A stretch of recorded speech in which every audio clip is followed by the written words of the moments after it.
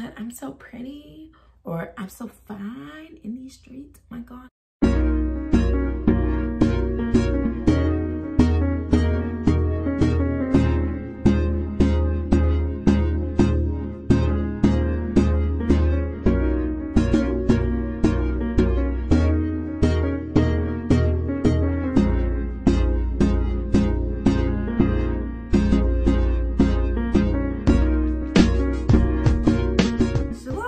Welcome back to WifeHack by Tina Cherie, and welcome to Lovemaking 101. And this Lovemaking 101 is going to be entitled Understanding. And don't forget to check me out on the Death Wobble podcast, and to like, comment, and subscribe. Let's pray. Father God, we give you all the glory. We praise you. We magnify you. We thank you, sir. Lord, we thank you. We thank you for everything you've done, everything you're doing, everything you will do. But we thank you for our not right nows. We thank you for the correction. We thank you for convicting us. We thank you, God, for protecting us, my God. And Lord, we ask that you forgive us of sins we've committed knowingly and unknowingly, and we repent of sins committed by us and our ancestors. Lord, we pray that you open our eyes, open our ears, open our hearts, open our minds to receive the word that you would like us to hear today. Make me your personal conduit so I can say to your people what you want me to say. Me in the background, you in the foreground. This is about your glory. We thank you for the revelation, the confirmation, and the clarity, and the tailor-made message in the name of Jesus. Amen. So turn with me in your Bibles to 1 Peter 3:7. Likewise, husbands, live with your wives in an understanding way, showing honor to the woman as she is the weaker vessel, since they are heirs with you in the grace of life. With you. So that your prayers may not be hindered. Okay, so we're going to give you a little bit of statistics. Not a whole lot, but a little bit. My God. Whew. I was going to originally name this like overcoming abuse, but I think I've spoken a lot about the abuse. Ecclesiastes 3:1 is not the time for that, let me tell you.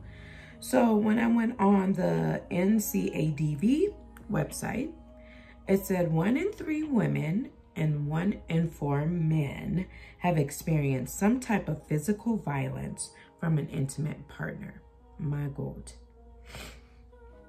What that basically just says to me is that we're not living with one another in an understanding way.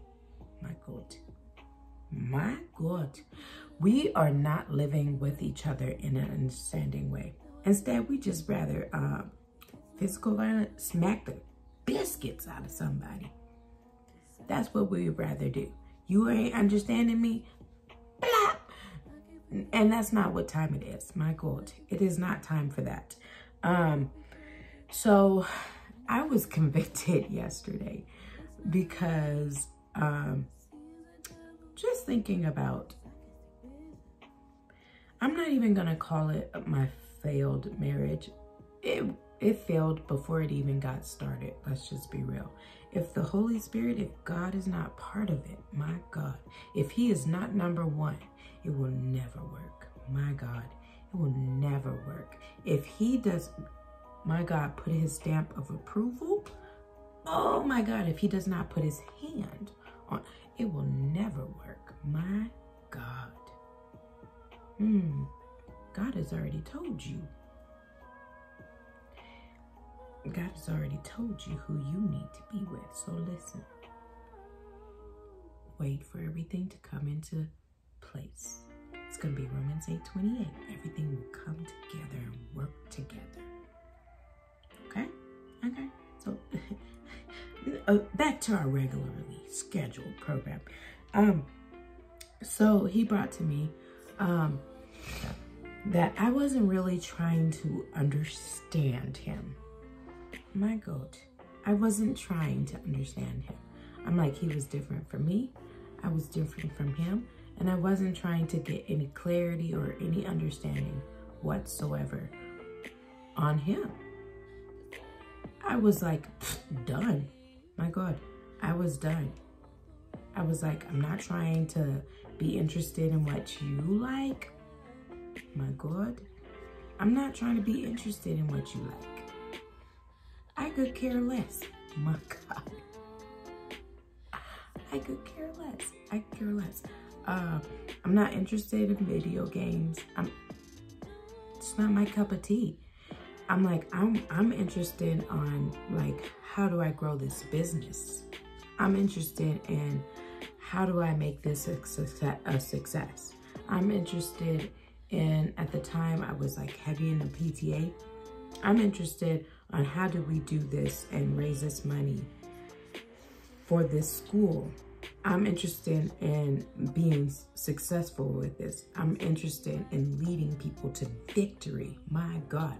I'm not interested in playing video games. My God. So guess what? I wasn't trying to understand. My God. Which is why, like I said, it's important for you to find your right fit in the first place. But in order for that to happen, my God, God has to be the focus point, my God, for it to ever work. You might be like, oh my God, we don't believe in God whatsoever, and it's working. That's great for you. Hallelujah. Thank you, Jesus, that you found something that works for you. But for the rest of us, it's not that simple. It's not. It's not. And we need something extra. We need some extra sauce on there to get us to be in the right spot with the right person in the first place. My God. But anyway, so he convicted me of this. And he was like, you wasn't trying to understand that, man. You wasn't. But get it right the first time. The first time I tell you that's not right for you, that's not gonna work for you, the first time, listen. The first time. I know you think, but I'm so pretty, or I'm so fine in these streets, my God. I know you're thinking, oh my God, my body is together, my God. Let me tell you about the hourglass. The hourglass is, let me tell you. But God's like,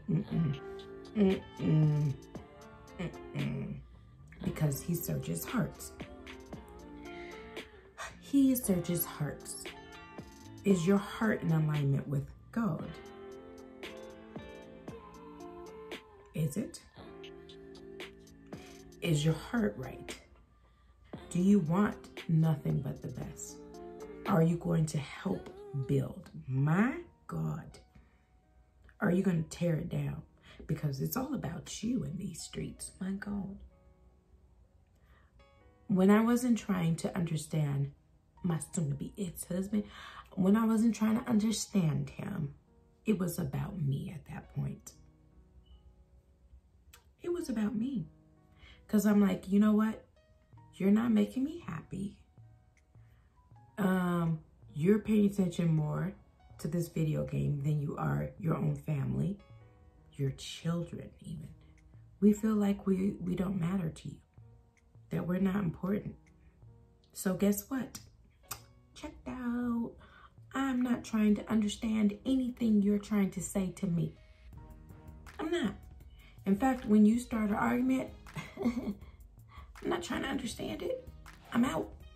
I'm out. And God's like, that's not really right. So what do you need to have understanding in your relationship? And then if your relationship is not from God, and you'll know if it's from God or not. Because if it's from God, ooh, it's going to bring you closer. My God. It's going to bring you closer to God, to the source. It's going to bring you closer. If it's not, kiss that goodbye.